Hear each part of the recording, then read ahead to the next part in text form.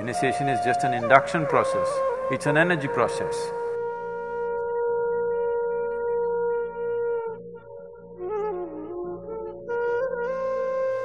In that direction, this Rudraksha Diksha will be given.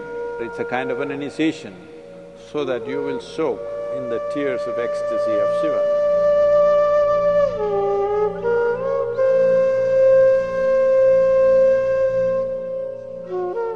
So this is how the year is divided in the yogic culture. From summer solstice to winter solstice is sadhana pada. From winter solstice onwards is kaivalya pada. This means sadhana pada is time to work upon ourselves. Kaivalya pada is to either realize or receive the blessings of the sadhana that we have done.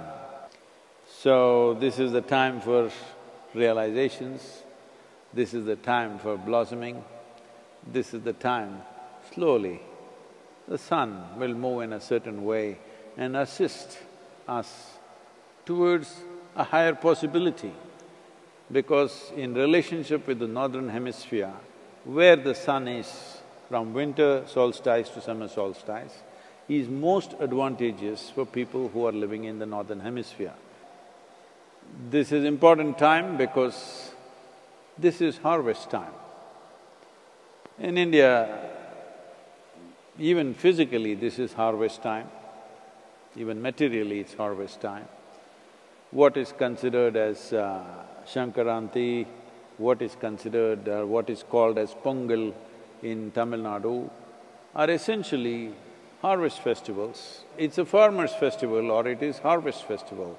It's mainly about harvest. Even for a yogi, this is harvest time.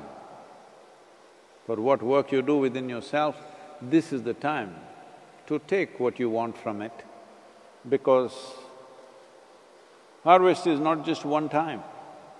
You must slowly gather things so that after some time, if you look at yourself, you can't recognize how you were 5 years ago or 10 years ago. That's how much wealth you have gathered within yourself. In that direction, this Rudraksha Diksha will be given. So Rudraksha is not just given as something that… material, it's given as a Diksha or it's a kind of an initiation so that you will soak in the tears of ecstasy of Shiva. Initiation is not about a bundle of instructions. Initiation is not a bundle of words. Initiation is just an induction process, it's an energy process.